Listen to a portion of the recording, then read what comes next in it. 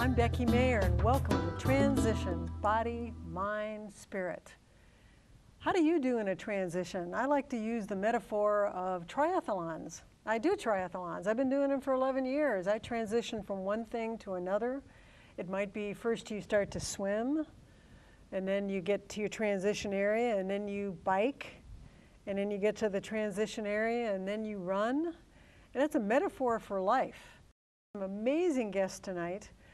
In fact, their story is so amazing, we're doing 2 shows on them. So we have the first show, and then there'll be a second show. And imagine doing the Appalachian Trail. A lot of people have said, yeah, I'd like to hike the Appalachian Trail. It's over 2,100 miles. You know, we ran into every walk of life out on the trail, from a 5-year-old boy to a 72-year-old gentleman to, you know, ladies and college students, just kind of all over the board. And this is a trail that is a footpath, a continuous footpath from Maine, or we went from Maine to Georgia, Georgia to Maine. And, you know, I think, like Sarah says, it's about 90% mental, that you can, if you can commit to it and be flexible and be excited about, you know, the things that come, and just get out there and really commit yourself to doing it. I mean, anybody can do this trail. And if you're fortunate enough to do it, you know, I wouldn't hesitate. Go. Go and Just do it. go. Get it all together. Just do it. Go and do it.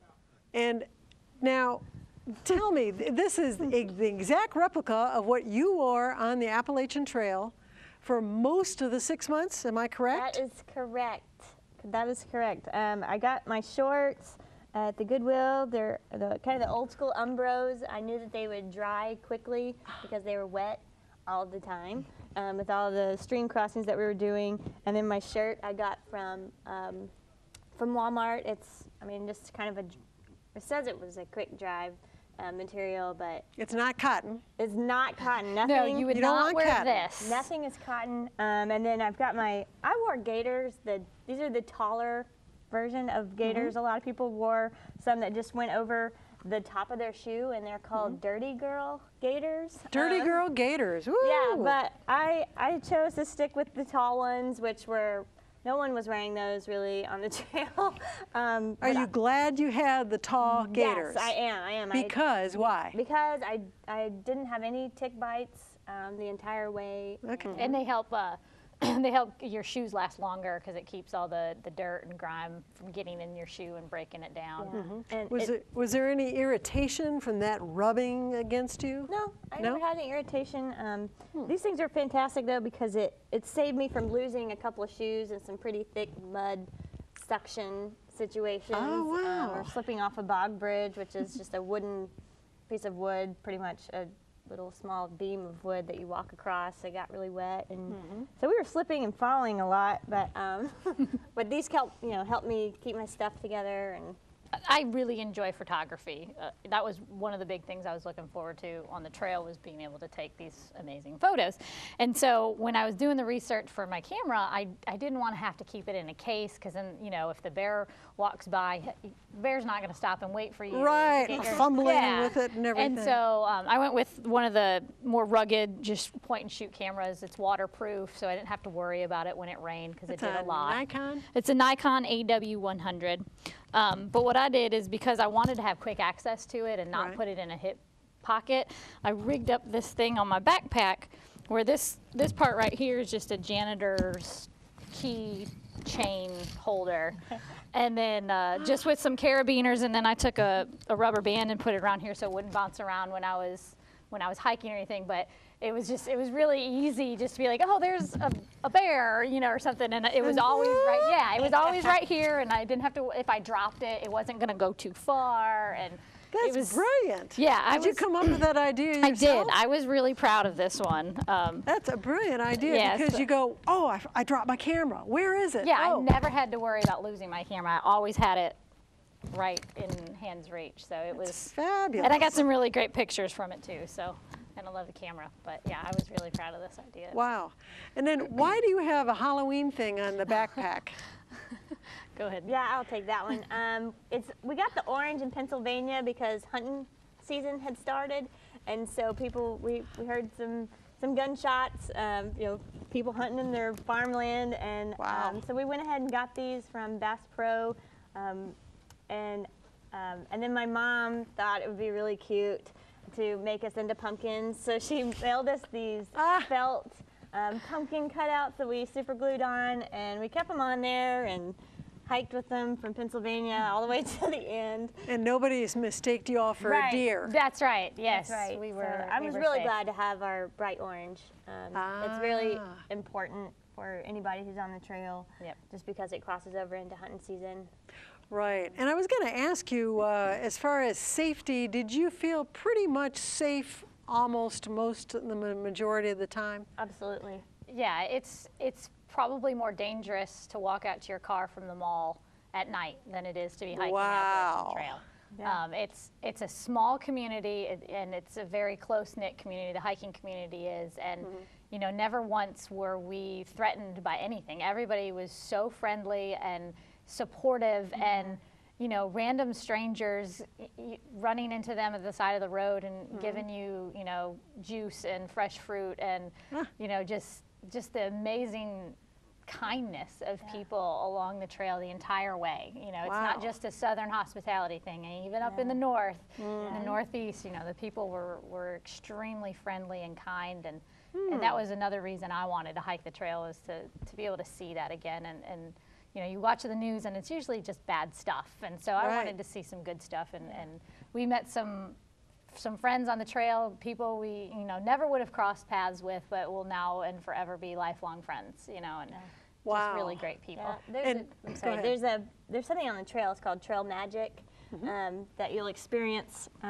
if anyone decides to hike the trail. It happens all the time, and it's just where people will leave food or water on the side of the trail, and you may or may not see them. Most often not. It could be just anyone who offers up to, you know, do your laundry for you, or I mean, Wow. if you come into town, I mean, that's a big one. But you know, we got to a point. I remember we were in Pennsylvania, and the trail started to get dry, and we didn't have enough water, and our water supplies, you know, our water sources were drying up, and so we came across this big log, and on the other side were just rows and rows of gallons of water, and it was like, that's perfect. I mean, it's absolutely, that's what it's called, trail magic. So I just wanted to.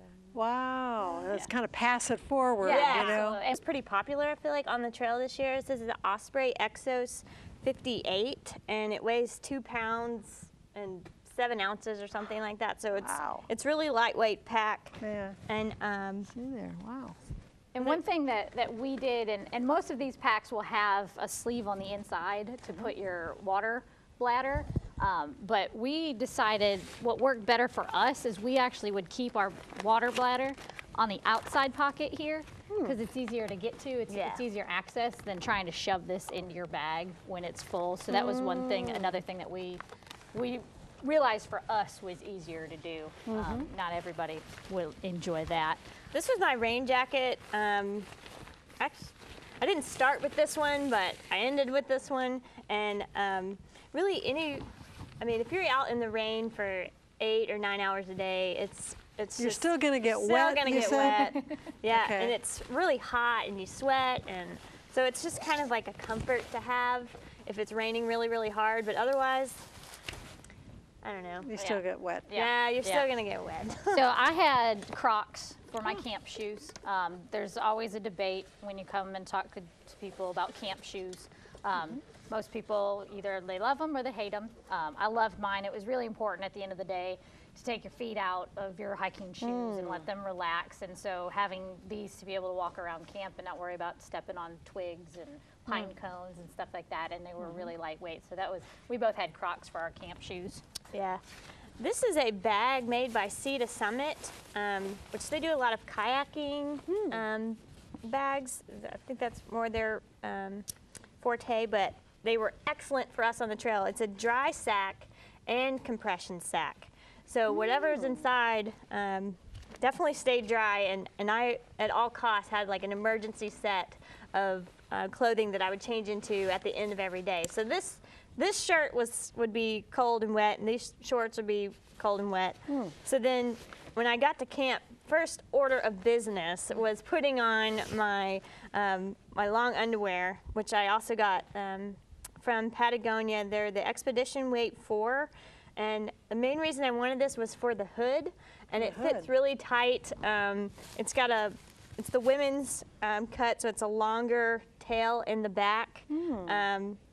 It dries quicker, and then the pants as well have a larger waistband. And so it comes up in the back. It's very comfortable. And like I said, they stayed dry. Even, if you got swept down a little creek or river or whatever, you knew that this stuff was still going to be dry. And at the end of some of the days, it was my saving grace, honestly. Wow. And then also my jacket.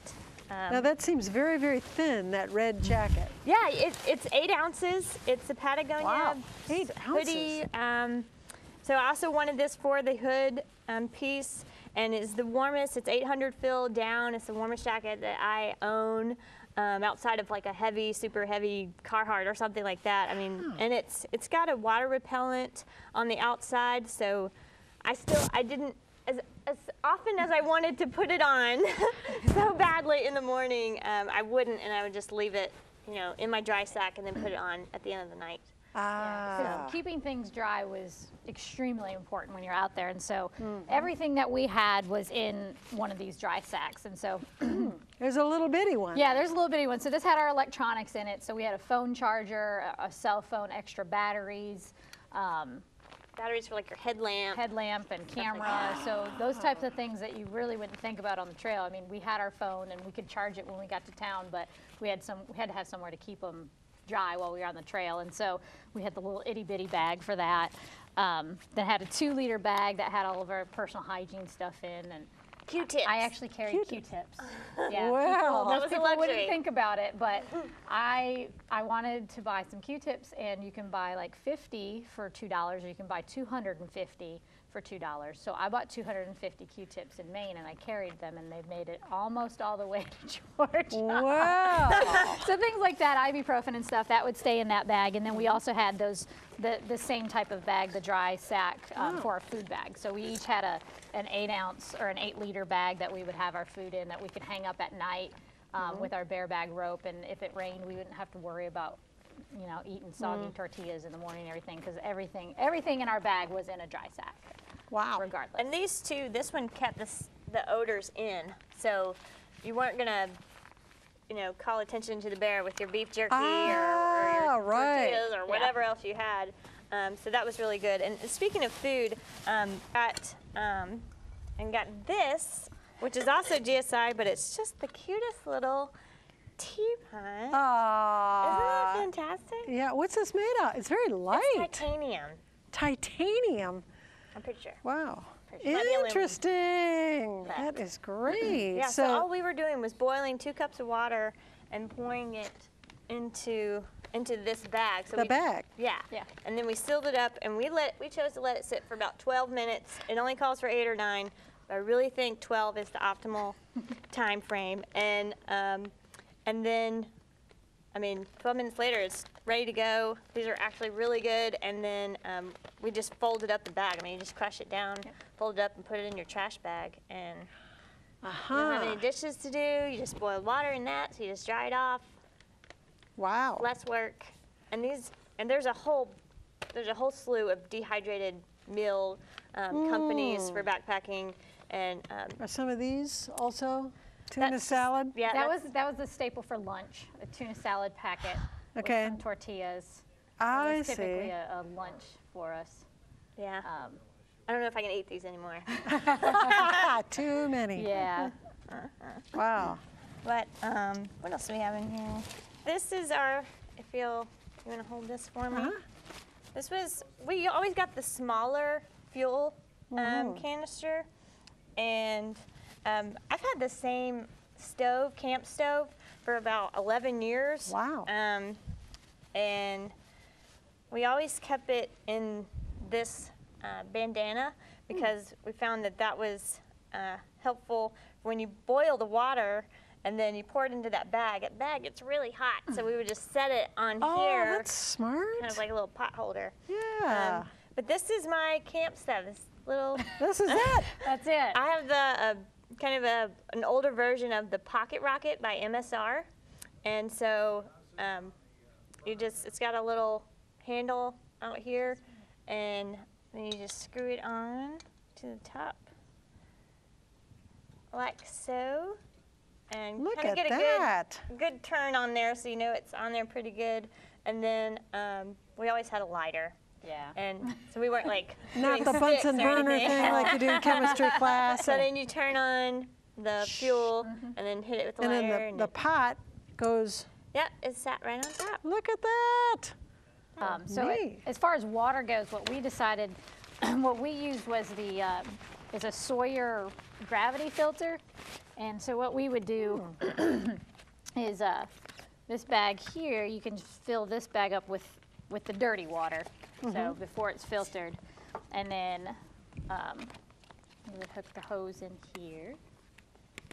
Let's bring back strong memories. Yes. Just doing Yeah, that. this bag is nasty. Filtering water was my responsibility typically. And then what we would do, if you hold that for a second, because we tried to be as efficient as possible. We really only wanted to filter water one time, and there's only One time a day. One time a day. Okay. And so we also Oh. had a 6-liter bag.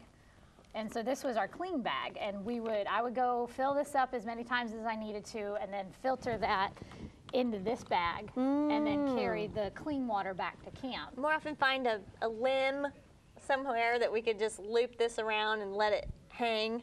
And so the gravity would pull it through, And, yeah, and then fit filter here. through it. It was guaranteed for like 1 million gallons or gallons. something. Yeah. So I Wow. don't think Yeah. we reached that. But we didn't see a lot of people with the water bag at night. They would go and filter water 2 times at night, and then they get up in the morning and they'd have to filter water again. And you know, I'd like to be efficient in things that I do, and Yes. so this, I mean, it weighs a little more, so people who are really weight conscious wouldn't think about bringing this, but for us, it just made it easier, you know, one time at night, and typically while I was filtering water, I was stretching, because I had the time to do it, so I wouldn't get too sore after hiking, you know, 16 miles a day. But that's what worked for us in our water system, and we always, you know, we would leave this full, and then in the morning we would fill up our bladders with how much ever we needed, and it worked out really well for us. Ooh, that's pretty dirty. So while she was getting the water, Yes. my job was to set up the tent and our sleeping situation,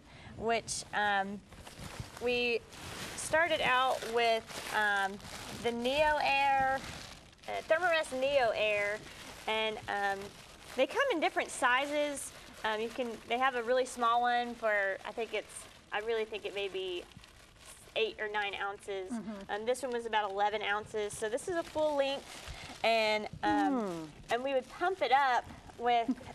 This was a luxury on the trail Another luxury item. that we use. It's a bag that instead of having to sit there and blow up your sleeping pad, this is the Thermarest bag that is designed. It's got a little plastic piece on the end that fits over the nozzle, and then so with that secure seal right there, hope you get a good one.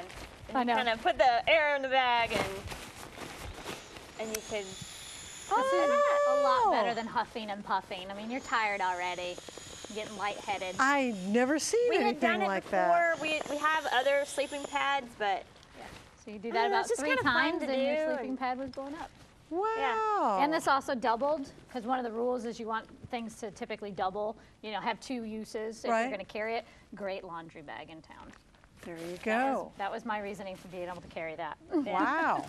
so it was my job to blow these up, get everything situated. We had everything had its place inside the tent, and then I put our sleeping bags out. And so this is another dry compression sack by Sea to Summit, which one was for our clothes, and then we had another one for our sleeping bag. And that's not going to get wet. Nope. No matter what. No matter what. There you go. I mean, it survived our experience, so that I know. Wow.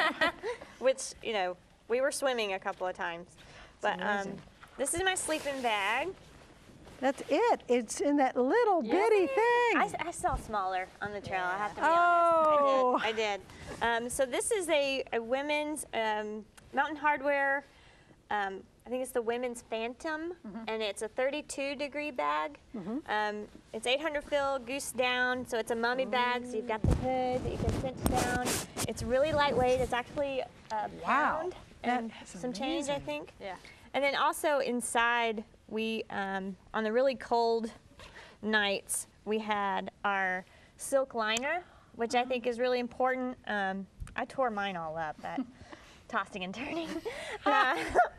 But you get inside this and it added another about 10 degrees warmth to your whole setup. So imagine this inside of this, and then I have on my long underwear with my hood and my little red jacket. At night, you guys were not cold at night. Not typically. I mean, there were a few nights when it got bitterly Some cold of them outside. hurt, But overall, I mean, we were pretty comfortable. We never changed out bags. Some people will start their hike with a lower rated bag because the weather is going to be colder, and then when summer starts, they'll send that home and they'll have somebody send them another bag. We didn't want to have to deal with that, you know, trying to send gear back and forth, and so, Yeah, so we we really picked just one kinda kept that stuff we that we felt kept. would be comfortable, you know, through, and that's why we added the silk liner, you know, in case it got too cold. Plus we had our jackets if we needed another layer of warmth. But typically we slept pretty well. So The other thing that not we it for had me. that worked for us, which was really well, gloves. And these aren't your typical gloves. These are actually kayaking gloves. Yeah, It's the they're Warmers brand. They're like a kind of a- neoprene. Yeah. And so, because what we realized pretty quickly was we're going to get wet. Gloves, mittens, they're going to get wet, and your hands are going to get cold. And so what these are is they'll get wet, but they keep your hands warm. And so we realized, and we were very thankful that we had these, especially in Maine, because it was wet a lot and it was cold, but to be able to still have, you know, feeling in your hands, and they may get pruny because you're wearing gloves, but they really did saved some pain, definitely in the long run. So this was one thing that I was really excited that we had. And we kept them through, you know, throughout the whole adventure. And so, you know, we didn't use them when it was, I don't know, August, you know, September, but pretty close thereafter, maybe only 2 months out of the whole 6 months. Just thinking about the bug nets, I always kept mine in my hip pocket. I was always hiking in the front, and because it was my job to take down all the spider webs that were crossing the trail. So they hit you first. They hit me right here, Thankfully. pretty much every time. So I would just wear this in the morning, and What a great idea. and you know, they got hot, and don't advise anyone to sneeze in here or spit, you know, anything like that. But these were great. I highly recommend them, especially we were lucky in that we didn't hit the black flies, but I had one black fly bite and it was horrible. But most of the time it's a lot worse than that. So just kind of for your sanity, I recommend getting a bug net for the trail, and then you can just kind of go like this. And it's more fashionable that way. Yes. Greet your neighbors and then hike on by. So Wow. that's what I know. Her mom likes to sew and really enjoys it, and so she had asked her, you know, can we do some sort of like kind of ceremony at the end? You know, just because it was a big deal. I mean, that's 6 pretty months. big deal. It's a big deal. And so, you know, we thought we might get a patch, you know, or something. And One patch. my mom and her mom had gotten together and worked really hard on calling all of these different places to get these different patches. She even designed this patch for us. It says Appalachian Trail Sobo 2013, which is pretty special because southbounders don't usually get recognized as often because it's not as a popular choice to go south. And so, you know, she had this designed for us and made, and it was, you know, it was pretty amazing. And there's stories behind every patch that we have. It has our trail name on there. I was Trooper. I was number 2. It was great. So yeah, anyways, so these vests, a lot of work. They both did a lot of work, and each of them have different patches on them. Like this one here, we went bowling when we were on the Appalachian Trail. We did a lot of things that most people wouldn't do. Got the long trail, trail that coincides with the AT in Vermont, Mount Washington and the White Mountains. Oh yeah, we need a keep back going, keep going. shot here. So we've got Shenandoah National Park. Ben and Jerry's, what's that in there? There's a lot of free Ben and Jerry's on the Appalachian Trail. Wow. Really good places. Green Mountain House in Manchester City, Vermont. And then also for the half-gallon challenge, which is in Pine Grove Furnace. Pine Grove Furnace. I'm trying to remember everything. Yeah. And where she ate a half-gallon of cherry ice cream Woo! in about 34 and lost 20 minutes. pounds. Yes, guilt-free Yeah. eating. Guilt-free eating And we was hiked great. 7 miles after that. Wow. There's just, these are all just kind of memories. Fontana Dam. This is Epic T-Bone. That is her brother's trail name because he came and joined us on the trail in the Smokies. And his name is Eric, and I thought it would be funny to call him Epic. And then he was like, no, I want to be called T-Bone. And we were like, your name is Epic T-Bone. Epic T-Bone. And then So the it's, Trooper is... That is her trail name because her feet were absolutely destroyed when we started hiking, just the blisters, and it was bad. And she never once complained about anything. What a trooper. That's right. Yes. So that's how she got it. at putting the tent up pretty quickly. She would usually get the tent out, and I would put the poles together, and it was funny, we would joke several times that we were trying to get in a TV station because this is just one long pole. Oh my heavens. And so we would get it together. Sarah was smart enough to color coordinate the ends with the right end of the pole that's supposed to go in there. So, when it was raining really bad and it was just the pits, we had to move quickly, and we could. I'm gonna go like this. That is one pole? Yep. It's That all is one piece. amazing. We might be a little rusty now because we haven't. You're not as fast as you used to, but you did Talking it about for like we're 6 so months. fast, but a little bit. So by the color coordinating, which is a really great idea, you can put this thing together up pretty quickly. And if you got 2 people doing it, It goes really Wow. fast. Really great. I'm impressed already. Look at this. so this comes together. Wow. I did it upside down. Can you? I got it.